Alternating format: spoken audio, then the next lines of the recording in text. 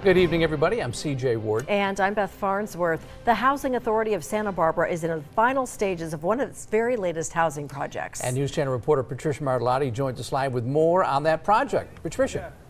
Yeah. I usually come at 5 at the Laker game, so Well, you can see the housing project right behind me.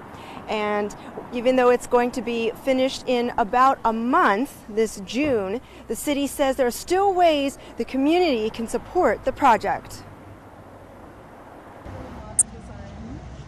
I think it'll fit in nicely with the neighborhood.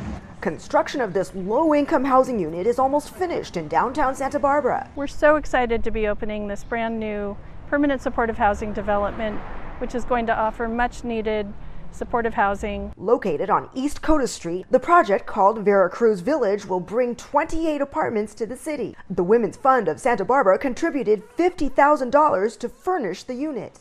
Our members voted to fund this project mainly because we see homelessness and the lack of affordable housing as a critical need in our community. And we're excited about it because it's going to bring needed housing to Santa Barbara. As construction nears completion, there are still ways the community can help support this project. To be able to purchase some of the remaining items such as bedding and towels and dinnerware, kitchenware, things like that. The goal of the property is to help those at risk of homelessness, including seniors, secure affordable housing. Developers hope those who move in will be able to get themselves back on their feet. The units can then be used again for others in need. We're so excited to be opening Veracruz Village this summer. It is going to meet a very critical need within our community for more affordable housing. Clearly, we know that this community needs more housing for our unsheltered people, and so this is just the beginning.